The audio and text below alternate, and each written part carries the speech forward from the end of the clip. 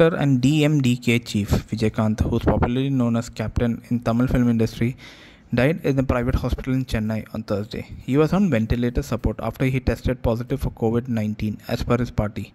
However, the hospital statement also mentioned he had pneumonia.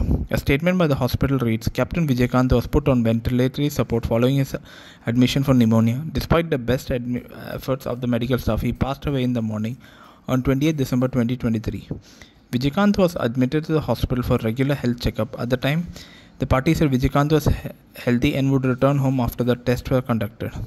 Tamil Nadu CM M.K. Stalin has announced DMDK leader will be laid to rest with full state honours. Prime Minister Narendra Modi expressed his condolences on a post on X, saying his close friend Vijayakanth passes, leaving a void that will be hard to fill. Modi wrote on X, extremely saddened by the passing away of Thiru Vijayakanth ji, a legend of Tamil film world. His charismatic performance captured the hearts of millions. Many other people have also tweeted, like actor Vijay, whose first hit movie was with Vijayakanth, Sonu Sood, who made his debut with Vijayakanth, and gone are the days which we can know about Vijayakanth. Vijayakanth's journey has been very successful. He acted in 154 films in 3 decades. He was known as poor man's Rajinikanth. He had big hold over the masses in the BNC segment.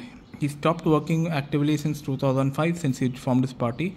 His party grew in between 2011 to 2016, where he was the leader of opposition. He was party that time was the second biggest party in Tamil Nadu Assembly, even bigger than DMK. And then due to health issues, he had to take a step back from active political engagement, and that's how his party has gone down. I remember a time in my college where Tamil and Telugu students used to fight over heroes, and Tamil people used to mock Balaya for showing his outrageous stunts, and then Telugu people used to show Vijayakanth movies and say, this is your stunts. All that's coming in our mind. Anyway, he was a great person.